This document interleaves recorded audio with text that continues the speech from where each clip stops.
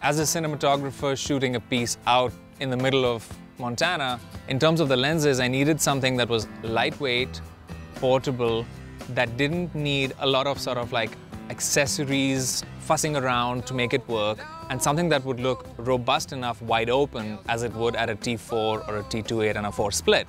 With the ZEISS Compact Prime version 3 lenses, we found a wonderful set of lenses that really held their own at night, wide open, with lights flaring in. We could shoot in single-digit night exteriors. We could take it in and out, and we could sort of throw anything that Montana had at it, and it never skipped a beat.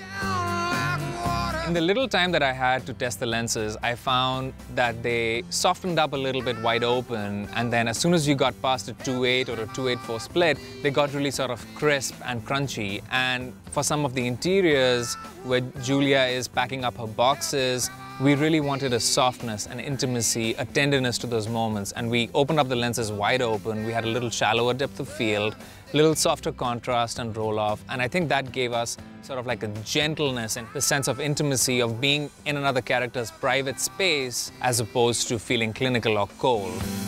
The lenses really delivered on both fronts, aesthetically, and also were a pleasure to work with. You know, they're really solidly constructed. They never once gave us any mechanical or optical issues. They were just flawless, and we couldn't have asked for anything better.